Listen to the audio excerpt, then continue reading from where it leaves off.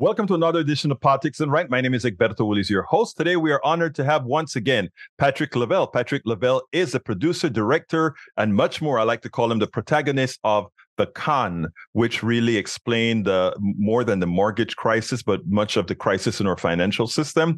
Today, he's here on an extended talk about not only the Trump indictment, but what that means to our entire financial system and some of the issues with the actual charges against him. So, first of all, welcome aboard, Patrick. How are you doing today? Wonderful. It's great to see you as always, Egberto. Now, Patrick, while everybody's hyperventilating about these charges against Donald Trump, I think much of what you are saying and in some of the work that I've seen you do on the internet is that, yes, these are charges, but whatever happened to how they actually integrate or play a part in the bigger financial picture of the country? Why don't you elaborate on that? Absolutely. But I think what I'd like to ask you, if you don't mind me, it's not a methodology of tennis, but I am very curious to get some orientation in terms of you're the hardest working producer that I've seen in independent media. And so you're seeing so much that you're reflecting and you're refracting from your audience and people that you interview. And obviously, Donald Trump's a big part of that. Can you give me an idea, Egberto, even though I watch much of your stuff, but if you were to prioritize, for example, what the position of all of these sum total investigations and indictments of Donald Trump say to you within the context of what's important for you and your viewers, how would you set that table? The interesting thing about it is when I look at the Donald Trump issue, as far as how it affects me as a person now that he's not president, now that he's not in power, it means very little to me on a personal level. However, as I pointed out before with what I hope you're going to talk about as well, is that there's so many other things that are happening economically, financially in this country that our hyperventilation on Donald Trump would have us disregard a lot of what's occurring that actually means more to our financial well-being, to the country's financial well-being altogether. So that is where I put it. I don't know if that's what you're asking, but in effect, I am saying that it is great. We want to see Donald Trump put away for being the crook that he is, Donald Trump put away for being the evil that he represents. But he is just one person, and the evil that we talk about, the financial evil itself, is systemic. And unless we capture that, feeling good about throwing Donald Trump in jail solves very little of our problem.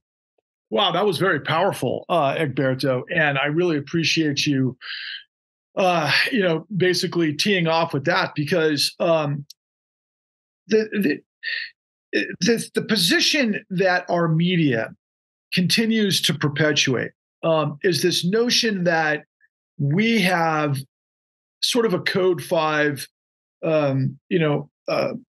alert, a sort of desperate scenario that our democracy is at stake, that we are in a predicament to where everything that this country supposedly stands for, and when we say democracy, I would think that most of us would consider that the rule of law and the accountability, or I should say, the ability of the rule of law to hold power to account was exactly what our founders had designed this country to accomplish. Of course, the architecture is separation of powers, and what the administrative branch does vis-a-vis and versus, or however specific situations work out with the judiciary, and also obviously through Congress, is this sort of modus operandi of balance for the American people. Presumably, the country itself is guided to be of, by, and for the people. Of course, famously, Abraham Lincoln said at the Gettysburg Address, "A nation of, by, and for the people shall not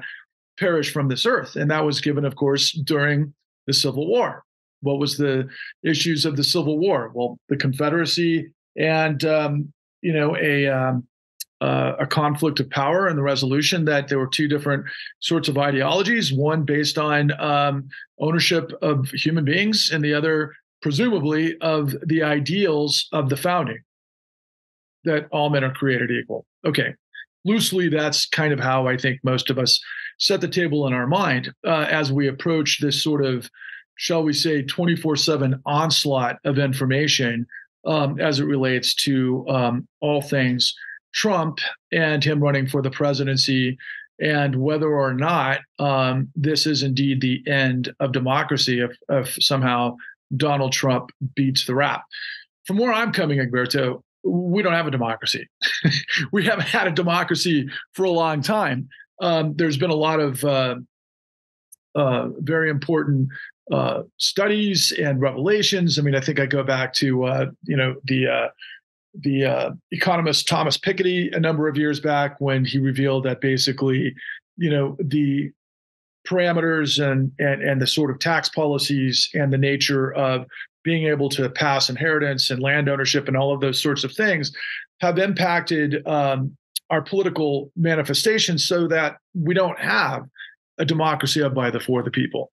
And let me ask you to hold right there for one particular second, because I am glad that you're taking it to we don't have a democracy, but you're framing it that because of the way capital moves around, it inherently prevents the execution of true democracy for everybody. But I just want to make people aware that it's not only the financial doings that affect that we don't have a true democracy. I want folks to remember that from the inception of this country, when we talk about 2 senators per state, irrespective of the number of people in that state, that is not democratic. When we talk about a Supreme Court that has the ability to overrule laws created by the legislature and signed by the president, and 9 people currently have the ability to overturn that, and without a 2/3 majority of the Senate, that they in effect put that law out of existence. That's not a democracy. When we have gerrymandering in different states that allow a state like Ohio to send a supermajority or close to of representatives to represent Ohio in the Congress, even though Ohio, when it comes to the amount of people in the state, or rather the people in the state, is a close to a 50-50 state, given how they have 2 senators, 1 from each party, that proves we're not a democracy. And what Patrick is talking about now is even bigger, because that one is not easily seen. All those things that I just mentioned within the political structure, anybody can understand it. What Patrick is talking about with the economy and the undemocracy within the economy, that you have to do another level of thinking. Continue, my friend. Well, absolutely. And I really appreciate you, again, setting the stage appropriately with that analysis, because, in addition to that, of course, many of our friends in this country will always like to point out, well, we were never designed as a democracy. We're designed as a representative republic, yeah, based on constitutionality of the whole thing. And what that is to me, once you understand how this whole thing works, especially over the course of decades of policy and that sort of thing, especially when it comes to gerrymandering, probably above all for me. But you get into this notion of, oh, wait a second, what you guys are talking about is a government for the minority, those that are the most well-placed, that can manipulate the most and be able to create the sort of inverse perverse of what we all think is or buy into or taught from the very beginning. And most of our culture, particularly in popular culture, reinforces these sorts of misunderstandings, is this nature of, well, okay, anything is possible in this country because we've set the table of fairness that enables me as an individual the dynamic opportunities to evolve to where I want to go, that I'm in a sort of control of my own destiny, that I will find a place in society that I can engineer and architect for myself. And therefore, the country, because of the scaffolding of the laws and the regulations and the nature of how things work, will be able to afford me those opportunities. So I buy in, because therefore it's liberty and justice for all. Therefore, it is a government of, by, and for the people, which of course you just demonstrated isn't, and it has been a problem from the very beginning.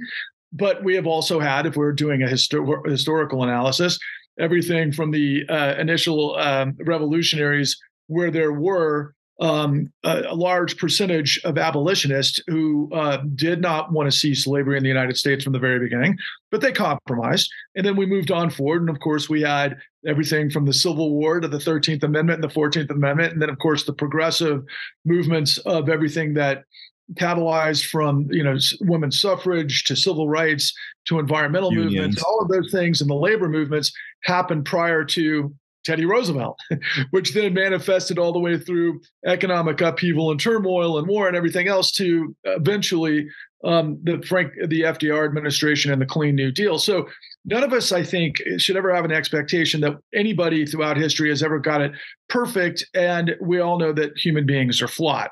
But there is a big, big, big difference between the sort of, shall we say, perception at the moment, particularly those of us who are, shall we say, status quo Democrats, if that happens to be the case, that the one impediment to the shall we say, the functionality of United States democracy is this clown, Donald Trump, a guy who you'd have to be absolutely blind not to see over the course of literally decades, and it wouldn't take a lot of research for you to understand all of the ways that Donald Trump has been operating, quite frankly, in a racketeering enterprise for literally decades. So it was very interesting to me, for example, that mainstream media literally almost had a volcanic explosion when this past week we saw 13 indictments in Georgia, care of Fani Willis, the DA, who brought, among other things, a sort of grand gesture of what we call RICO, the racketeering statutes, that now media can say, without hedging themselves, they can say declaratively, well, we thought that it was possible that Donald Trump was a criminal enterprise. And of course, he acted criminally within the context of the insurrection. So therefore, now we have a sort of foundational understanding that we can further this notion that the biggest impediment, the biggest challenge, the biggest thing that we have to overcome is Donald Trump and, of course, his following that we all commonly refer to as MAGA. Now, they're significant and they're getting more, shall we say, audacious, and aggressive. But it's almost audacious. The whole thing is audacity. And I learned this from, white collar criminology and all of the work that we put into, what brought us together, our platform called The Con, which incidentally, and for your viewers, I'd recommend you check out our website because it's now for free. And you can find this information at www.thecon.tv.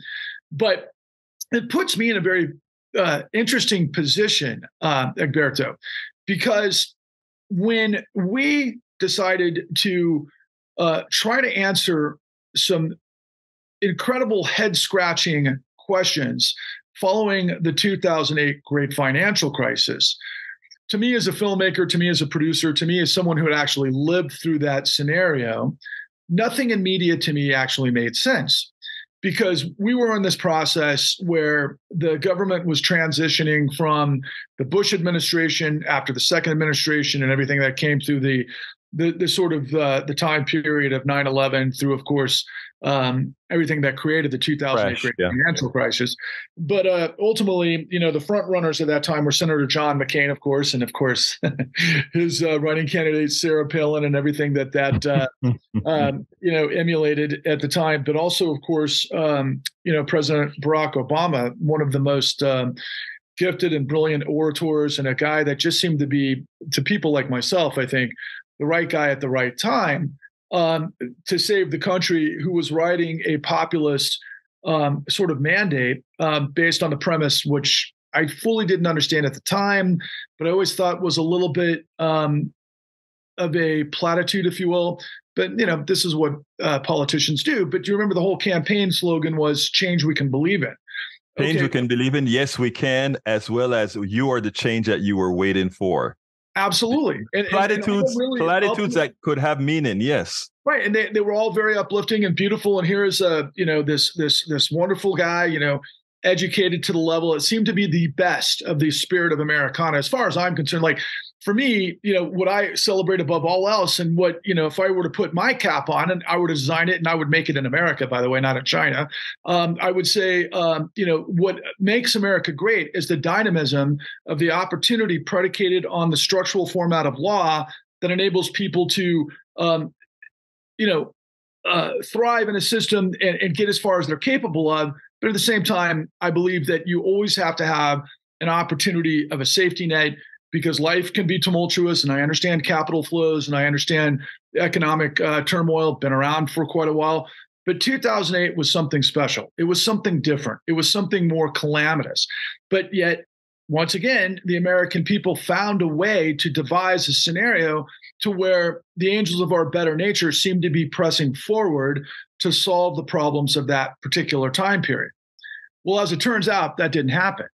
That didn't even. I tell you what, when we talk about that didn't happen, let's point out one thing. And we should have seen from the time that Obama got elected that it wasn't going to happen, when one of the first things that got done was the quasi disbandment of OFA, which had turned into a powerful organization that could really meet the people. In other words, OFA, or Organizing for Obama, was a powerful grassroots organizations that could really reach the people.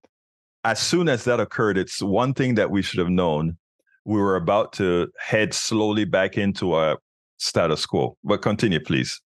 Well, but to your point about status quo, and this was, for me, something that I didn't understand until many, many years later. But as it turned out, Barack Obama put into his cabinet pretty much all of the same people, yes, the titans of this fusion that the Clintons had created between our financial structure and the Democratic Party at that time, and of course, which many of us regard as the sort of the primer, the central, the DNC, that sort of thing. But it was the revolving door of the meritocracy, the professionals, if you will. And but what he put at the highest levels of his administration, his cabinet, were the same people that created the crash. So right. Change we could believe in turned into, guys, don't listen to what I'm telling you. Don't look behind the curtain. I'm going to tell you what you want to hear, but I'm going to serve the financial system. And I'm sorry if that's a little bit disconcerting and disappointing and a little bit even almost, offensive to some people. I'm sorry. I know, no, it's not offensive at all. I think it is something that we need to hear. And the reason I cut in certain areas is I want to place some of what you're saying into a perspective that folks can actually touch. When you talk about the status quo, or when I mention the status quo and you talk about, I'll tell you what you want to hear, but I'll keep doing what we've always done. In as much as we got healthcare, the Affordable Care Act, which saved a lot of folks, no doubt about it. But the reality, it only saved a lot of folks by enriching the same folks that you're talking about, the financiers, the titans of finance that control this country. So in as much as good was done for the average American citizen, it was done at a cost. And that cost was still the American people paying a lot more for not that much more to provide a new cash flow or a new panacea for the wealthy, for the titans of finance. Continue, my friend. Well, let's leapfrog ahead from 2008 to 2020, January 6th, 2020. So we have this insurrection. We're seeing foment from the right, and anybody paying attention, both online, but particularly through Fox, was this incredible PR press that there were questions regarding the election, the integrity of the election. And that was used to justify what became somewhat of a popular uprising, which to those of us paying attention at the time, were surprised to see thousands of people from all over the country descend upon Washington and then land in Donald Trump's, Washington, D.C. hotel, for example. They were all online. But then, of course, I remember watching mainstream media at the time, particularly Rachel Maddow, and a lot of these folks were acting as if nobody really could see. Well, let me I should probably do this in a chronological setting, but the first thing was that the supporters of Trump and protesters against potentially a stolen election started to congregate in Washington, D.C. from around the country. But those who were paying attention online could see a mile away that this was something that had been brewing, something being discussed often and galvanizing out in the open. And so when you contrast that with ultimately what I was seeing in mainstream, where a lot of people were somewhat surprised the day of the actual insurrection, is my point. So, for example, we saw thousands and thousands of protesters. We saw Trump give the speech. Then we saw the protesters, attack the Capitol and everything that came afterwards. And we all saw it with our real eyes. And we saw, I mean, it was extraordinary to see, because I was like, first of all, after everything that the country had gone through, the first questions that I was asking, Egberto, was, given the levels of corruption that we knew existed, that the only people that were actually protesting our government were people that appeared to be far-right lunatic fringe. For me, I'm like, wait a second, the American people to redress their grievances would be manifested in what appears to be a kind of a confederacy, if you will. And then the whole thing seemed to be this dalliance of this sort of, I don't know, however you want to describe or interpret, how we all have seen and known Donald Trump over the course of the last several decades. But what I'm trying to get to is really what I've got to make this case to your audience and the American people writ large. So fast forward to 2023. So we've seen now 91 indictments of Donald Trump, right? Everything ranging from, the hush money payments with Alvin Bragg and the district attorney of New York. And then, but more importantly, to what I'm about to reveal to you, everything that has manifested has created this framing, if you will. From the January 6th investigation in Congress last summer to now, through Jack Smith's investigation and so forth, is that Donald Trump defrauded the United States. And then we're showing how all of the different ways that Donald Trump defrauded the United States. Now, he defrauded the United States, according to the government, of course, with a racketeering conspiracy. Well, that's interesting, is it not?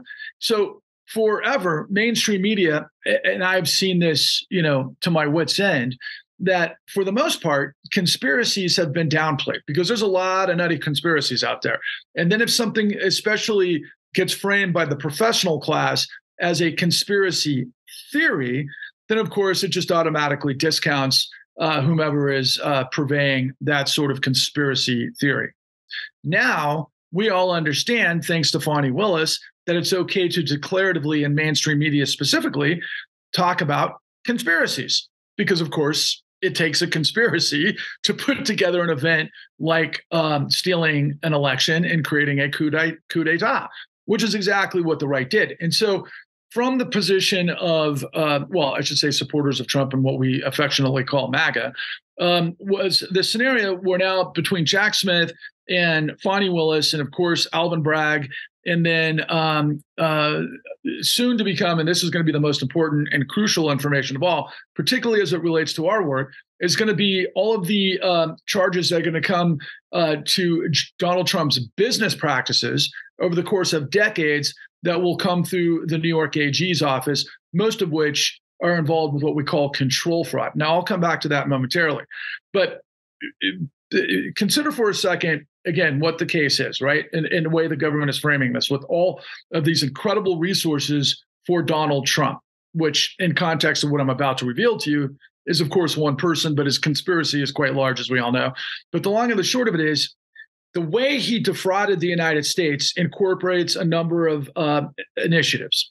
First and foremost, in what we saw this past week out of Michigan, for example, are felony charges against 16 defendants based on what we call the fake elector scam. So these people, with presumably, and what we're seeing come cross-reference from what Rudolph Giuliani and a couple of other of Trump's attorneys were involved with, executing and being synergistic and designing, if you will, through this conspiracy, a full fake elector scam where people just basically created phony signatures on elector certifications meant for the, obviously the Electoral College, going back to our original idea of what the founders do and don't do in context of democracy versus minority rule, right? But that's another topic. But we know clearly that it's against the law and it's a felony and can be prosecuted with charges of over 20 years for lying on documentation fraud for something as significant, of course, as a presidential election. So that's one. Now, two, interestingly enough, out of the Jack Smith's investigation, about a month ago, he was very adamant, and this was huge news at the outset of this, but it's always in the back of what's going on with the special investigation by Jack Smith. As it turns out, and to a surprise to no one, but at the same time, it's great, again, to hear this from the DOJ, that Donald Trump's lawyers have been lying on his behalf. And Jack Smith has got him caught in a bunch of different lies as it relates to, the top clearance information that was found at Mar-a-Lago and maybe some more apparently up in Bedminster, New Jersey, at his other golf club, top secret clearance information. A lot of people are speculating maybe Donald Trump had potentially, provided top secret nuclear information, nuclear plans, in a potential war with Iran to Saudi Arabia and everything that constitutes, which interestingly, obviously Jared Kushner and Steve Mnuchin have realized over $6 billion from Saudi Arabia recently. But let's just put that on the side. But again, lawyers are being basically indicted by the Department of Justice for lying. Now, further to that, what we've seen recently, and I've been paying very, very, very close attention to this, is one of my favorite analysts on MSNBC is the University of Harvard professor Lawrence Tribe, who, among others, one of his students, of course, is our Attorney General Merrick Garland, right? And this guy, when I hear him speak, he speaks with such clarity and dexterity in terms of what the law does and what it doesn't do. I feel like I learn so much when I see him appear a lot of times with Lawrence O'Donnell. And what he did recently was he made the case that Judge Eileen Cannon down in West Palm Beach might be conflicted. Now, we all know that Donald Trump has assigned a bunch of judges. This not just in Judge Eileen Cannon's case, but also to appellate courts throughout the United States during his administration. And I think a lot of us are much more now aware of corruption in the Supreme Court via all of the information we've seen recently on Clarence Thomas, of course, which is incredibly disconcerting. But of course, Judge Alito as well, accepting billionaire gifts and being on specific cases that have impact for their businesses and so forth. Direct corruption and pollution of the Supreme Court and all of that entails. But going back to Judge Eileen Cannon, what's very important to understand is that Lawrence Tribe on national television has impugned the integrity of the court of Judge Eileen Cannon. So put those three things aside for just a moment and understand that I'd say that, in fact, I don't want to speak for your audience. You tell me, Egberto, would you say that a majority of your audience that you interact with would be supportive of seeing Donald Trump convicted for these crimes and the others that appear to be, working their way through the system? Of course they would. They would definitely. Why would they, out of curiosity? Why would they? And they really think he's a bad person that has committed all these crimes. But not only that, but the system is ready.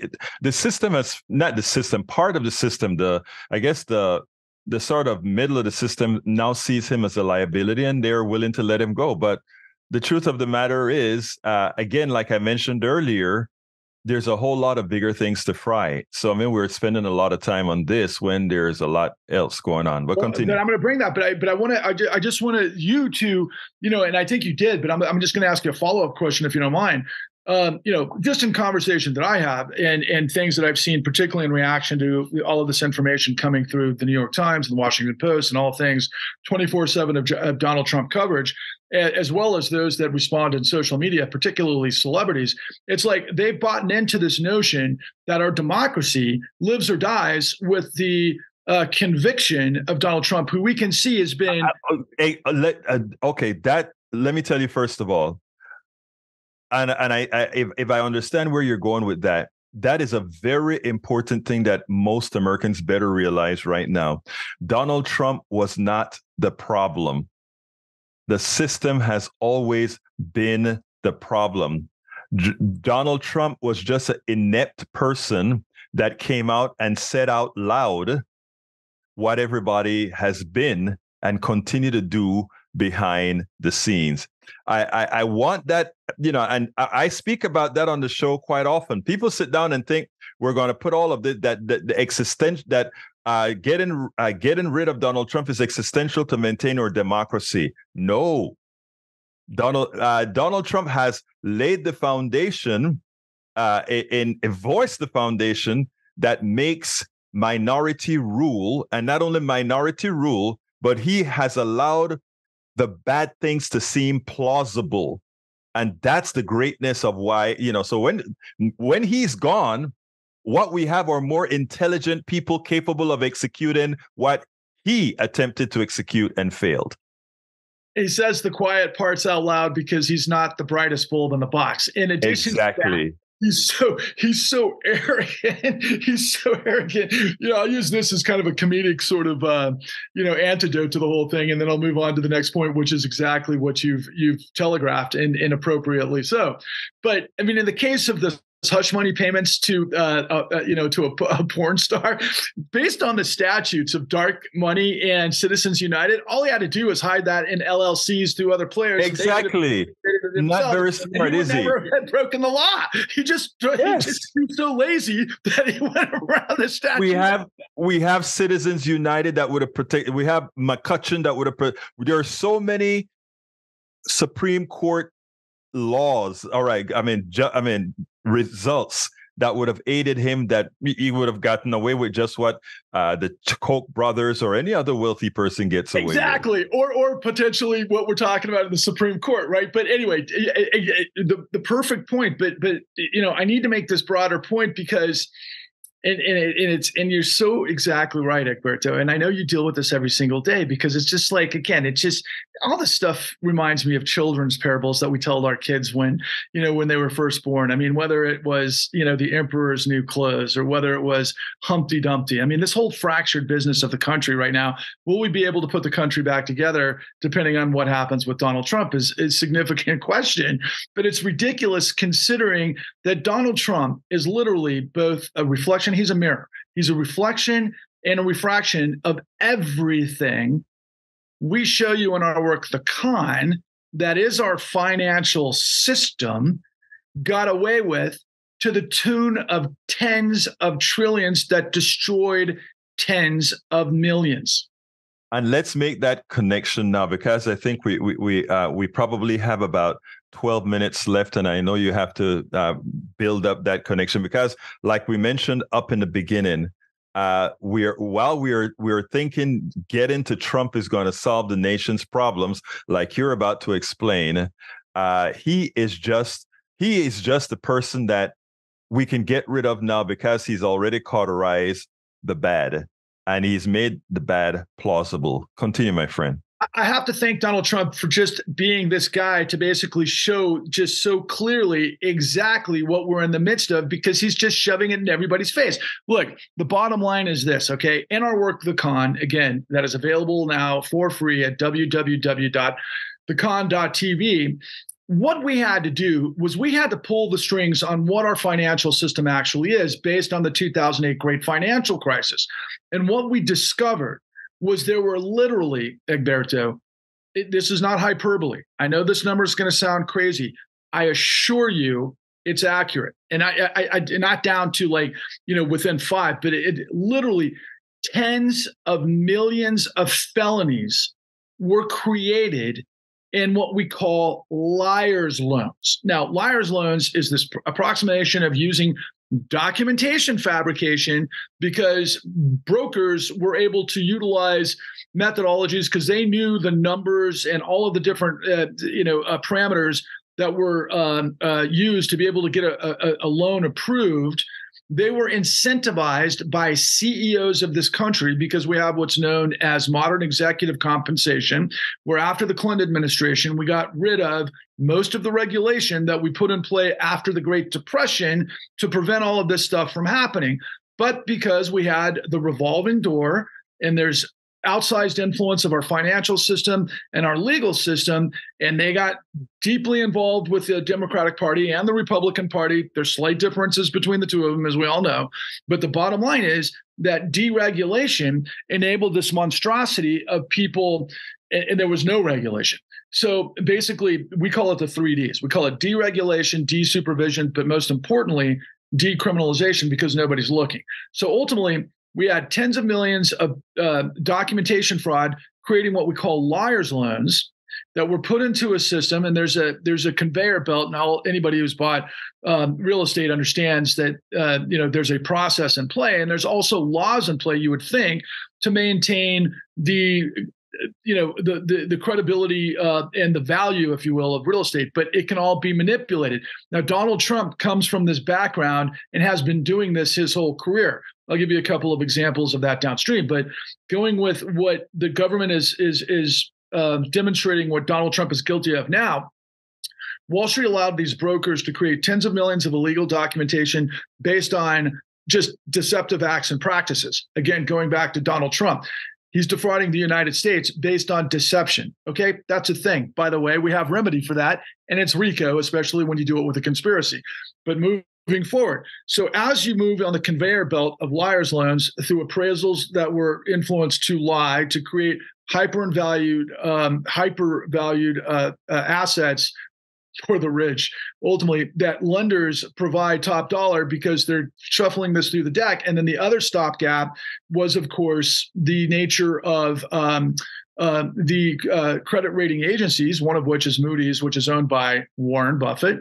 They were lying on their due diligence of underwriting, just like all of the underwriters in the system were lying to approve, and provide AAA rated reviews of huge trusts and huge securities that were being unloaded on pensioners, countries, communities.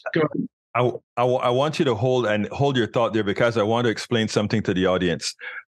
These guys gave all of this a semblance of legality. And when we talk about the rating agencies, what they did is they learned how they supposedly had mathematicians who learned how to packetize bad debt with medium bad debt, with good debt, and with best debt, and somehow turn the combination of those papers into a Class A asset, which means an asset that is of good risk. So they gave it a plausibility of being a good investment made of, to put it bluntly, doo-doo. Continue, my friend. Right. And there's a reason they did that. And it's in our show, The Con, but it's because CEOs can create the facade of short-term growth that gives big returns to their investors, and also the board, most importantly, because they're the ones getting a lion's share of the upside, all based on deceptive acts and practices, which, oh, by the way, as we're seeing demonstrated in the government's case against Donald Trump, is illegal. But they did it in the tune of tens of millions. Now, to give you an example of how this whole thing worked, after you get past the rating agencies, it went into derivatives and what we have, all these different products. A great sort of primer on how this whole thing works. Many people saw The Big Short. That's like first base of what actually happened, and it's not anywhere close to what you see in our work. But ultimately, we had a $4.6 trillion housing market at about this time period of 2005, 6, 7. That became a $600 to $800 trillion a global derivatives mess, and ultimately all predicated on lies the whole time. It was inevitably going to blow up. It was all a facade, and it was all preventable because thousands of people tried to stop it. And all of that work, and then some, is in our work. But ultimately, bringing it back to Donald Trump, though, after the rug pulled, the floor fell out, the ceiling caved in, all of the rest of it, we had this mass global meltdown. Nobody had any idea what was going on. we ended up calling it subprime, and then we started blaming, people that we claimed, took out more than they can afford, or they didn't know what they were doing. And in many cases, most people blamed minorities, because it was like, you shouldn't be able to loan to minorities. And they were blaming at the time what was called the Community Reinvestment Act and all sorts of other things.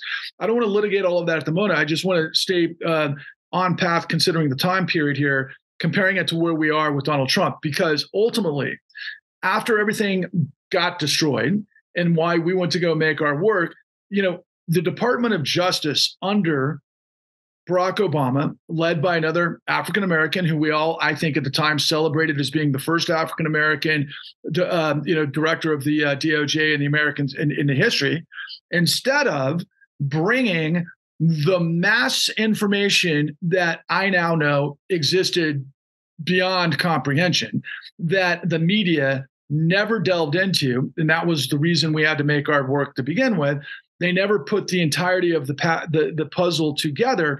The Department of Justice had all of this information, but instead of bringing all of the power and the might of the legal system apparatus of the United States to bring massive racketeering charges against racketeering enterprises, particularly through the Dons, not to be confused with Don the Con, but the Dons, the heads of Wall Street, the CEOs that were manifesting what we call a control fraud based on all of these elements that go into the pipeline. Instead of bringing the RICO statutes against them, what we did was we did deferred prosecution agreements. They didn't have to admit to anything. The investigations stopped. And ultimately, at that time period, the government did this incredible smoke and mirrors where they sold the world that we were going to spend $700 billion from Congress to save the financial economy of the world. Mm-hmm. And ultimately, what we did was that was all just smoke and mirrors, because the Federal Reserve behind the scenes decided to unleash, at the time in 2009, $29 trillion. Yes. $29 trillion to these racketeering enterprises that blew up the world, that were all provable, that are all being demonstrated because they used, and I'll finish with this real quick and then I'll answer your questions. They, among other things, I demonstrated that there was millions upon millions of documentation fraud.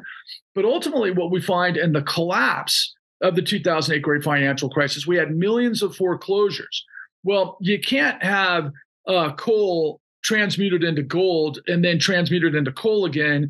That's what they did in terms of the documentation fraud. So attorneys all across the country and what we call foreclosure mills, working with this apparatus called servicers, worked in concert to create liars fraud closures. So they created the same type of mechanical lies to foreclose on millions of people that got completely set up and destroyed and had their houses taken, and then the collateral damage that comes from there. And as it turns out, judges, and we're talking thousands of judges, were working in cahoots to ignore all of the actual information that they wouldn't allow what we call discovery, which is what you have to put all of these cases together. So instead of all of the law working in concert on behalf of the millions upon millions of people that got destroyed by the system, the law actually worked for the guys that did it, as did our financial system. So the relevance would be, okay, so guys who were all up in arms about, as justifiably so, Donald Trump getting away with murder, of the American dream, or, law and order and all the rest of it. Just imagine if, knowing what you know now about all of his cumulative cases, that we decided as a country, hey, look, no harm, no foul. Let's give Donald Trump a few $1 billion, maybe a few trillion, and let's just wipe everything clean. And that'll be that. That would be the equivalent of what we did to Wall Street, and it's ridiculous. Well, I mean, it's interesting because what I wanted to bring up is that Donald Trump has a point, and I hate to say this, but he has a point. The fact that they are going to come after him for racketeering on the state level, the fact that they're going to come to him on all these other charges that Others have been a bit smarter in doing the same, meaning the bankers per se. Donald Trump does have a point. They are coming after him, but whatever happened to the others that they should have gone after? He probably has 2 points, Alberto. Yeah. He has 2 points. Go ahead. The fact of the matter is, and you're demonstrative in the appropriate way, considering mainstream media and also all the hate that we're seeing on social media and everything else. And that's another conversation for probably another day. But look, man, media is fake. That's why we had to make the con, because I knew, and there's so much more to it. But I knew that something smelled wrong in Denmark. The cheese smelled wrong in Denmark. And once we started asking questions and we started getting to the right place, and to let everybody know, I mean, I want you to think about this for a second, right? So Fox, admitted under subpoena through Rupert Murdoch that their entire platform is a lie, that their business model is a lie. That's why they ended up settling for $787 million in the Dominion lawsuit. Billion. Now they're lying, times 10. But just to put it into perspective, Fox, I think, had a $3.7 billion profit in 2022, right? I think they had $14.7 billion in operating. Yeah, it's just the cost of doing business, my friend. Cost of doing business, right? And so the lies are now the commodity of the liars that are hiding all of these things from you. And so we literally put all this together to find the $29 trillion truth. And I want your audience to think about that in context to Trump, in context of the problems we have and everything else. I'll finish with this real quick. Barack Obama and President Biden and a litany of whatever we might call mainstream Democrats have justifiably recently celebrated what looks to be a lot of sort of next level celebration by way of moving into renewable energy, for example. And a lot of this stuff has been coming from last year's, budget that came out of Congress, that there was a lot of, obviously the Republicans were trying to. It was like 6.7 trillion, then it went to 1.7 trillion. We spent 1.7 trillion to get what appears to be something to celebrate. Meanwhile, we've given at least north of 50 trillion to the financial system since 2009. But it's worse than that, because that $1.7 trillion is over 10 years. We're talking about. Talking about when they bailed out the banks on the order of 20 something trillion dollars. That was instantaneous. Last week I was given a lot of the subjects that I was covering was that Wall Street is a fraud. There is a man, I don't remember his name, who actually talked about the 2008 crash, and he betted against the market and made billions betting against the market in 2008. He's doing the same thing again right now. Michael Burry. Michael Burry. And the funny thing about it is the real big short, just right. The fact that a person can just go ahead and make a bet on our economic system proves that the entire thing is fraudulent. Absolutely. The way we met was from a statement Bernie Sanders made. Wall Street's business model is fraud. It's fraud. And that's how we came together. And here we are closing with Donald Trump getting caught up in RICO on a state level and in many other statutes on the federal level, when all the people that are much more damaging than Donald Trump. And by the way, we want Donald Trump convicted. Absolutely. Those that are don't think that we don't want Donald Trump convicted. This guy's evil and we want him gone forever. But we also want the titans of finance who caused the deaths of millions of thousands of Americans because they took their money, they conned them, as in what my brother here created in his series, The Con. We want those taken care of. Give me a quick closer, Patrick. I'm going to try to do this as quickly as I can, so I apologize to older listeners if I talk too fast on this. But thank you for the opportunity to speak to you and your audience. Once again, I really appreciate all that you do. Look, first and foremost, my friends, that a nation of, by, and for the people has to have, as everybody in mainstream media is talking about, no one above the law, not a former president, but not companies and CEOs either, especially those that do massive widespread carnage that continue to completely loot the full faith and the credit of the United States to basically lie and deceive everybody else instead of creating this identity politics war that is going to have catastrophic consequences and already has had enough consequences. My formula is that corruption births and fuels fascism, and I'm trying to create a tidal wave populist crusade of those who care about liberty and justice to join and unite with the facts to be able to create a civil rights-like movement that purges corruption. Because if we don't, and we don't get our country of, by, and for the people back, we're doomed. Absolutely so. Patrick Lovell, director, producer, and protagonist in The Con. Thank you so kindly for having been on Politics Done Right. Thank you, as always. All the best to you and your listeners. We spend a lot of time deconstructing the news, trying to parse it into a form that everybody can understand. We try to find those little nitpicks where it flies above the fray, etc.